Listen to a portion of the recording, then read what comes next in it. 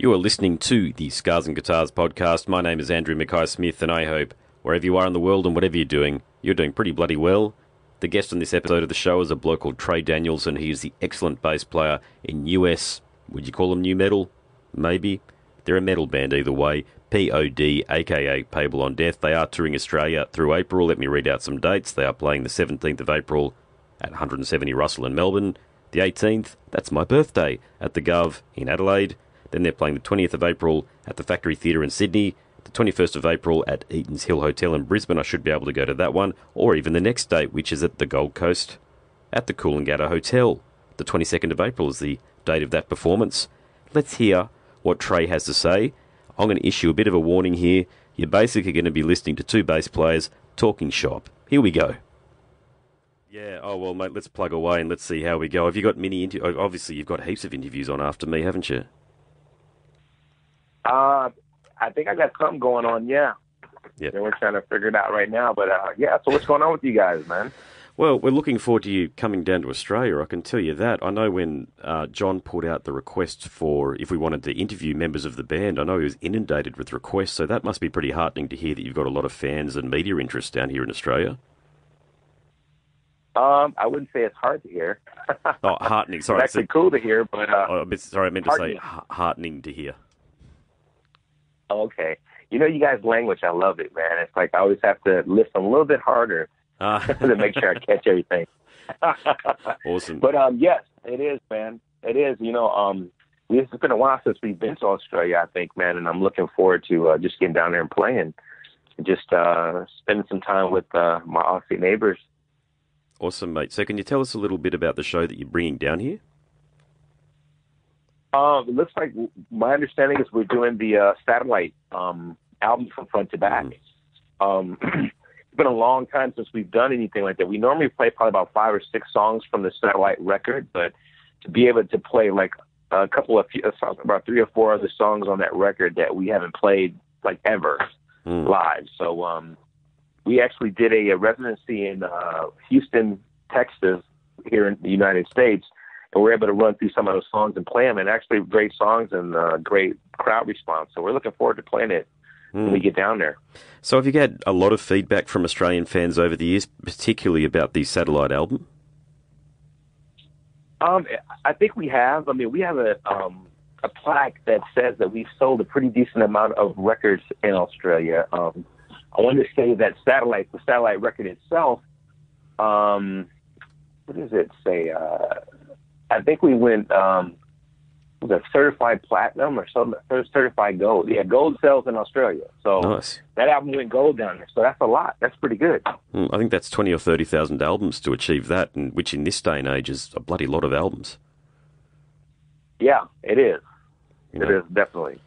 So you're 9 albums into your career with P.O.D. Which album do you think is the definitive P.O.D. album?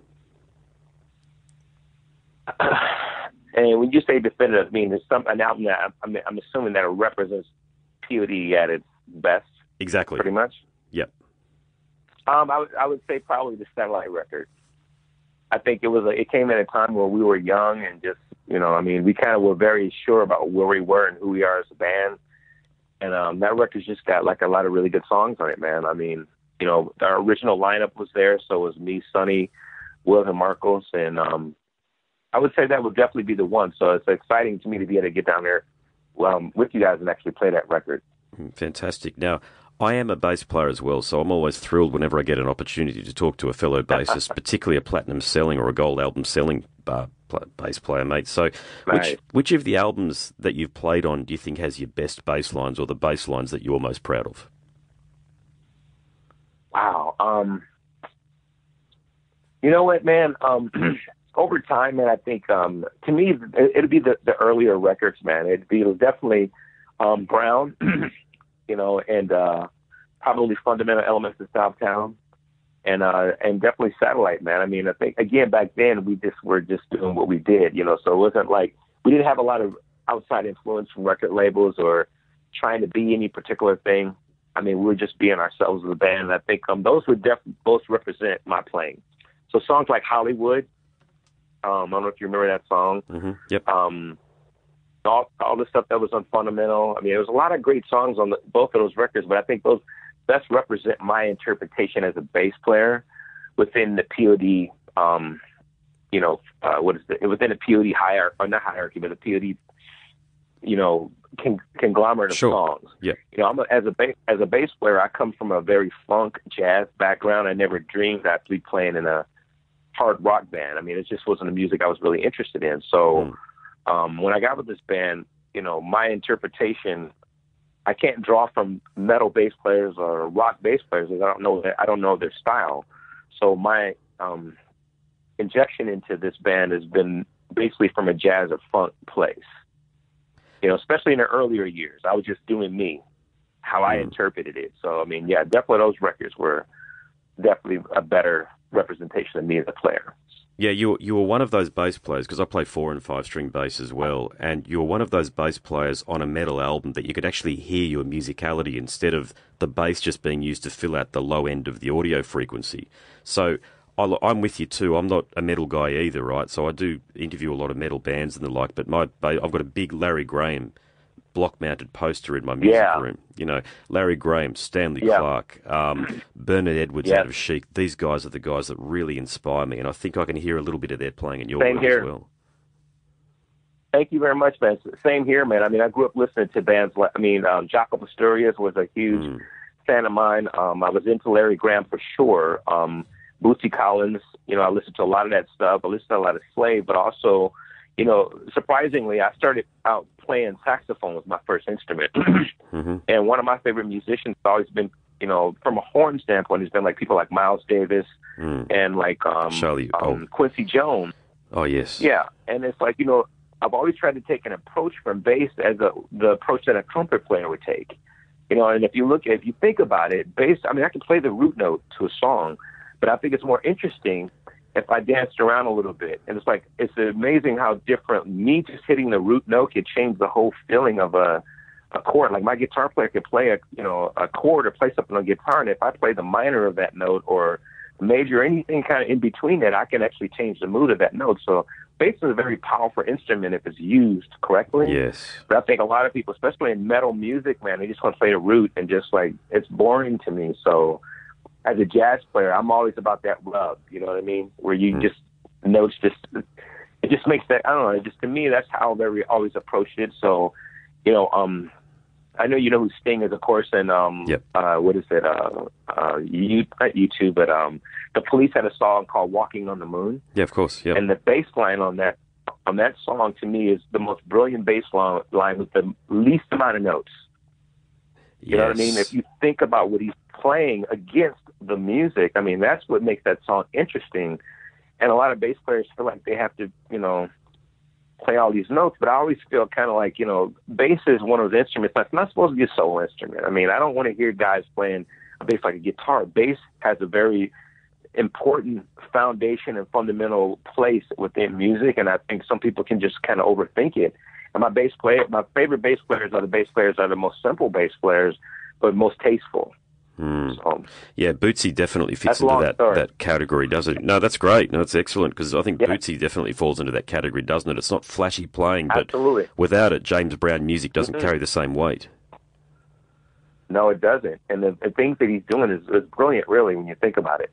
But it's all feel and groove. And it's like, I remember being a saxophone player, that was the instrument that I knew how to read and write music on. But when I picked up bass guitar in high school, I was like, hey, man, I need to learn. The guy was teaching me how to play bass. He said, I need to learn, fundamentals and like all these notes and this and everything else. And I was also a drummer in high school, too.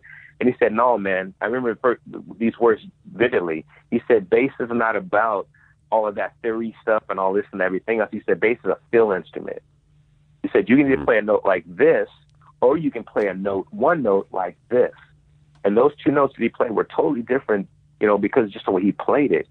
He said it's a feel instrument. You can learn theory if you want to, but really, it's really a feel type of instrument when you get down to it. So that made a big influence on me. So that was where my it is on that. So very good point there. And I will ask you a question about gear, if that's okay. How important do you think gear is in the equation of your playing? I think it can be really important. I think it depends on what sound you're going for. for years I was using Eden guitar, Eden amps.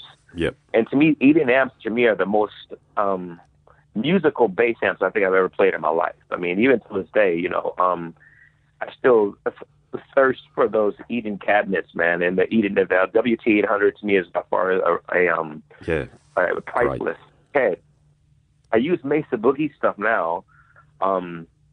Very pro American, and just, you know, American built, you know. So, and then Mesa Boogie, for the style of music that we do, I mean, it just holds an extreme amount of weight. I mean, when I play it, I can get that Ampeg sound, and a lot of that has to do with playing. And there's some other things I'm doing to the cabinet to get that texture, but it's just a big sound. And Ampeg stuff to me is also amazing. I mean, in the studio, I won't record without an Ampeg rig. I mean, it's probably one of the best recording rigs on the planet. So yeah. What are you using? The SVT series? The SVT Classic and the SVT 810. I mean, it's just an unbeatable combination. I mean, nothing to me sounds as good as it sounds mic'd up in the studio. I mean, and I played a lot of stuff, and that to me is by far the best. You know, Gallagher stuff is really good too. Yeah, that's what I play, actually. I'm a GK guy, yeah. Oh, I love GK, man. I mean, the RB800 was my first head that I had. Like, when I actually was able to go out and buy a basic head, I bought an RB800.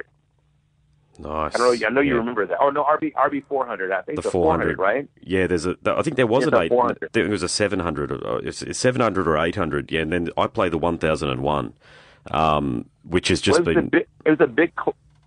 No, sorry. No, you're right. You go, mate. It's just... It was a big square unit. It's a bigger one, maybe a 3-space or so. But you say you play the updated version of that? Yeah, I play the 1001, and it's just been my gig workhorse for many years. And I use as a backup the MB500, so the micro bass, just in case there's been any problems with the 1001. And I've never had any issues. But you know the saying, mate, never gig without. Oh, they sound amazing. Yeah, they sound amazing, man. They're amazing sounding bass heads, man, and their cabinets too. So, you know. Yeah, they can take a beating. There's no doubt about that. Oh, yes. I dropped I want to say it's RB800. Maybe it's been so long since I've had it, but I dropped it out of the back of the truck, and we had a gig that night, and I plugged it in, and it worked. And I don't know, in too many heads you can do that going down the street. So. Yes. No, you're right. It is an RB800. I'm just checking on Google now. It is the RB800, yeah. Yeah, I'm a huge fan of the Gallagher. I think it's standing the test of time too. And to me, it's a classic head too. Like, as a bass head, I mean, it's the Ampeg SVT, the RB800 are classics.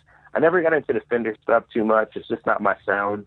No, likewise. Yeah, I don't like it, to be honest. Yeah. No, I don't like it either. So.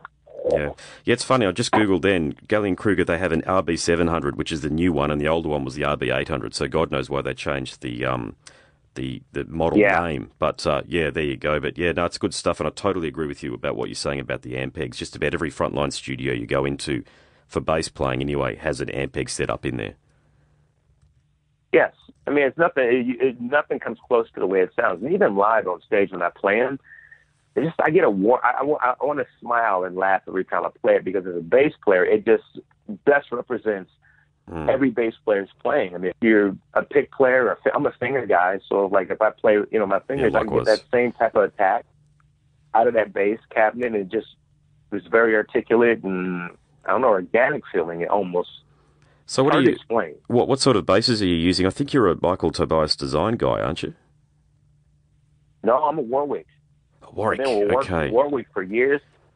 Yeah, I've been with Warwick back in the day when I started with Warwick.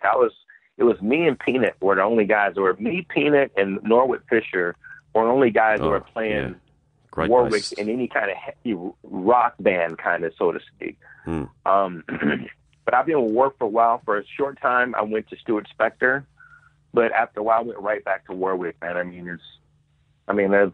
to me, my favorite bass to play. I like the tone of it. I mean, it's even really solid sound in the studio. The only problem about the Warwicks, they're very heavy. Yes, they're top heavy, aren't they? I had a Corvette FNA and I sold it, to be honest with you, because it was so top heavy. Yeah. Which one did you have? The Corvette FNA, a 1999 model. And I ended up trading it in for a Music Man Sterling. And I've never looked back since then, so I've been playing the Sterling for about 20 years. So Music Man is great. I have a 1979 Music Man Sabre, like an old one that'll never Nice. leave my house. So I mean, it's a vintage one. But the Warwicks that I have that are top heavy are the. Have you heard of thumb bass? I had a thumb bass 5-string. Yeah, definitely. Yep. They're very top heavy. You have to get the streamer body style. The streamer body style is more balanced. It almost looks like a Spectre. Yes. But I mean, it's got the curved body. But the Streamer Stage 1 and the Streamer Stage 2 Warwicks are the most balanced. I haven't played the Corvettes yet, but somebody told me they're a little top heavy too as well. Yeah, look, it had a great sound, mate, but to be honest, I was playing it on stage and I ended up feeling like my back was being pulled in, my neck is being pulled in one direction, my lower back was being pulled in another. Yeah. So I ended up feeling like they're heavy. Yeah, very heavy, yeah. And when I switched to Music Man, inspired, of course, by Bernard Edwards out of Chic, I even got the same colour as his bass, I even sought the same colour out. Those basses are amazing. Oh, I just love that tone, mate. It's just great for everything: slap bass, thumb bass, finger style, jazz walks, the whole thing. Yeah. Yep. It does everything, man. They're great basses. So you have the Ernie Ball version?